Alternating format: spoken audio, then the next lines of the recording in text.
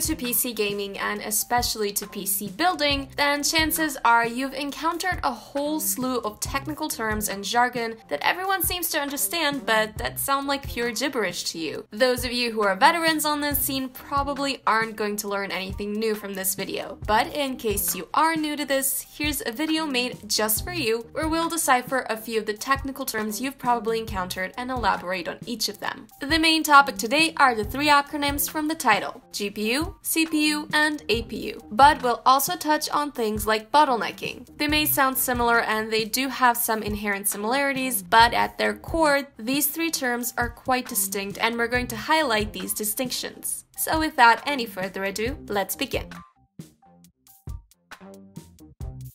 GPU stands for Graphics Processing Unit, and it's responsible for rendering. Everything you see on the monitor is there as a result of your GPU's labor, from simple things like images and videos to more complex things like video games, professional animation software, 3D rendering, and so on. GPUs and graphics cards are technically not the exact thing. For example, the RTX 2080 is a GPU, a chip developed by NVIDIA with its own specs like CUDA cores and so on. We've made a whole video like this on CUDA cores that we've linked in the description, so we won't go into extra detail on them here. But this chip is the part that does the actual calculations necessary to render and then display something to your monitor. Graphics cards, on the other hand, are all based on this GPU. They all have the chip inside them, but they vary in other regards like cooling and VRAM and so on. So while there's only a single RTX 2080 GPU, there are numerous graphics cards that utilize this GPU. Some faster, some slower, some with 2 fans, some with 3, you get it. Regardless, you can refer to the two as interchangeable for all intents and purposes. We just wanted to explain this right now to prevent any further headaches. You may also have come across the term eGPU, which stands for External Graphics Processing Unit. This actually refers to a separate enclosure that houses only a graphics card. The graphics card in question is like any other, but instead of bunking in a PC case with all the other hardware components, it prefers to chill in its Batcave.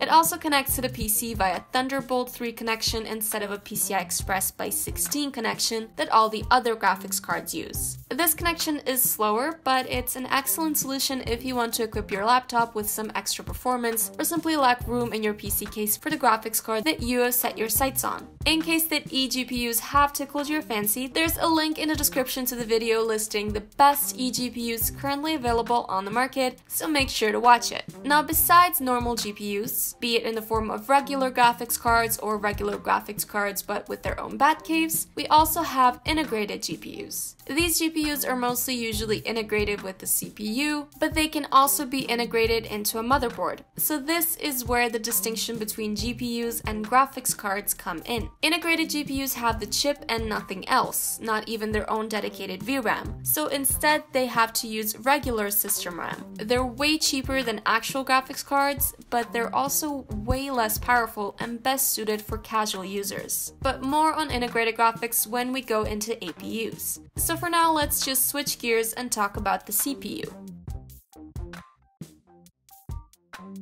CPU stands for Central Processing Unit. It's also commonly referred to as a processor. But in the most basic sense, a CPU is just an extremely powerful calculator. So powerful, in fact, that it's able to handle countless computations and calculations at any given moment. It's also the brains of every computer in the sense that it tells all the other components what to do. Nowadays, CPUs are made up of billions of tiny transistors and divided into several cores. Each of these cores is capable of handling a single task at any time. By extension, single-core CPUs that you thankfully don't have to deal with anymore, even in smartphones, are only capable of handling a single task at a time. And the way they gave off the illusion of multitasking was by switching between tasks really quickly. Besides cores, one of the most prominent specifications of any CPU is its clock speed. This speed is measured in gigahertz, where each hertz equates to 1 instruction. So if you have a 3 gigahertz CPU, it can handle 3 billion instructions each second. So obviously, the faster the clock speed is, the faster and the more powerful your PC will be. Each CPU has a core clock speed, which is the default factory clock, but many CPUs can be overclocked so as to be even faster. Be warned, however, that doing this will make the CPU generate more heat. So if you plan on overclocking overclocking, you'd better make sure to have great cooling solution that can keep up with this extra heat. But of course, the most important component for gaming is still the GPU and not the CPU. Do remember though that we've said that the CPU is the brains of the computer that tells all the other components what to do. That includes the GPU as well. So if you have a ridiculously powerful GPU and a CPU that's underpowered by comparison, the CPU will not be able to get the most out of that GPU. It's like in school, you were way better at certain subjects than everyone else, so you finished the task at hand much earlier, and then you just stood idly by. That's how GPUs feel when they're being supervised by an inadequate CPU, and this is what we call bottlenecking. Now thankfully, you only need a mid-grade CPU to get the most out of even the most high-end GPUs, but you can't always play it safe and check how your desired hardware components will fare on sites that calculate bottlenecking. We've left a link to one such site in the description. And finally, there are APUs. Now, even some people that know perfectly well what CPUs and GPUs are may have a bit of trouble with APUs. And that's perfectly understandable since APU is a relatively new term. It was coined by AMD in 2011 when the first generation of APUs were released. This acronym stands for Accelerated Processing Unit, which doesn't really tell you all that much. So what are APUs exactly? Well, in essence, an APU is a single die that has both a CPU and a GPU in it. If this sounds a lot like integrated graphics, that's because it basically is. There is a technical difference between APUs and integrated GPUs, but they serve the exact same purpose: to offer entry-level graphics to budget PCs and non-gaming laptops. So we will use integrated graphics as an umbrella term that covers APUs as well. Just know that there is a technical difference. Unlike other integrated GPUs, however, APUs can actually be rather powerful. For example, both the PS4, the Xbox One, and their 4K variants use AMD's Jaguar APUs. As for PC gamers, they currently have the choice among the A-series APUs, Athlon APUs, and Ryzen APUs, which scale in power in that order. So if you're looking to game on a budget and don't want to buy a dedicated graphics card, we highly recommend getting one of the latest Ryzen APUs, as they genuinely push the boundaries of what integrated graphics have been capable of.